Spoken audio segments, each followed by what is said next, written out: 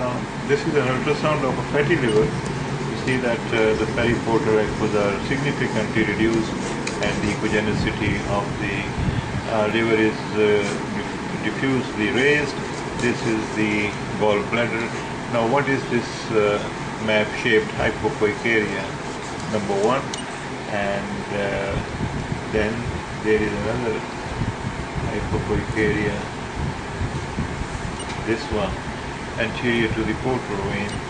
This is the portal vein, and this is a map-shaped area, hypoechoic area amongst the diffuse, increased parenchymal echogenicity of the liver. These areas may sometimes confuse you, and one may label them as pathological or focal lesions. As for example, if I freeze the image in this location, it appears as if this area is a focal lesion.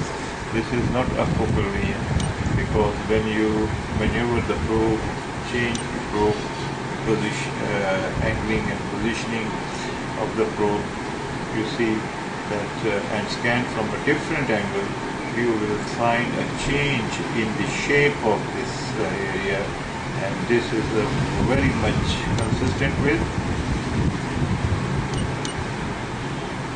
focal fat spared area within fatty liver.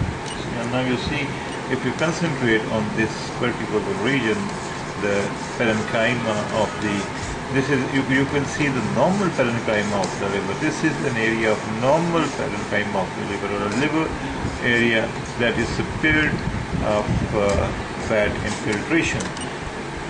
And the reason for your seeing this as a focal defect, not a focal defect at all, rather this is an area of the liver that is devoid of fatty infiltration in this patient. And the other area, this one, now this is again suggestive of the same finding, that this area is devoid of, now I'm showing you a magnified view.